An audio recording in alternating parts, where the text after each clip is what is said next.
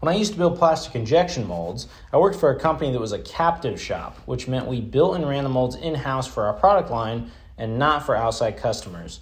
One of the molds that we built and ran was a 6-cavity tool that performed a process that we call overmolding, which essentially means the component is inserted into the mold, then the mold closes, and the plastic fills around or over the component. In this case, we were overmolding a gold-plated copper substrate for the electronics industry. This mold was extremely detailed and expensive to build. The main core and cavity inserts probably had over 200 hours into them.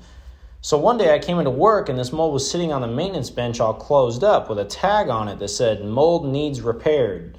I opened up the mold and I started to inspect it, and that's when I saw that all 6 cavities of the main inserts were absolutely destroyed. I immediately went to talk to our newly hired molding department supervisor to ask him what happened. His response was, "I don't know what happened. It just broke when they tried to set it up and run it. Maybe someone didn't assemble it correctly after the last maintenance."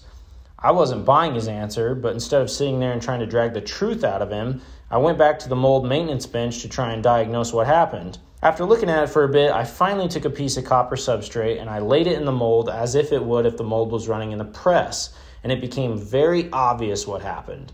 Someone loaded the copper substrate in the mold backwards, so when the mold closed, it smashed the copper substrate in the tool, causing it to destroy the part detail of the core and cavity inserts, causing thousands of dollars in damage.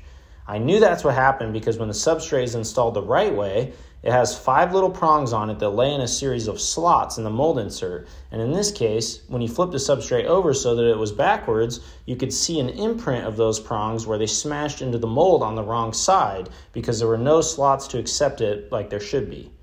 I knew someone made a big mistake, and I was pretty sure the molding supervisor knew what happened and he was hiding it, but I didn't know for sure.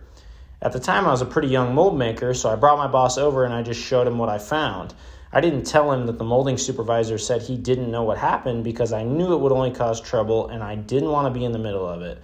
It wasn't my job to assign blame or point fingers, so I didn't. I knew my boss would figure out what happened on his own after what I showed him, so I left it alone. I've taken this approach to stay out of shop politics in many situations, and as a young machinist or tool maker, it helped me a lot.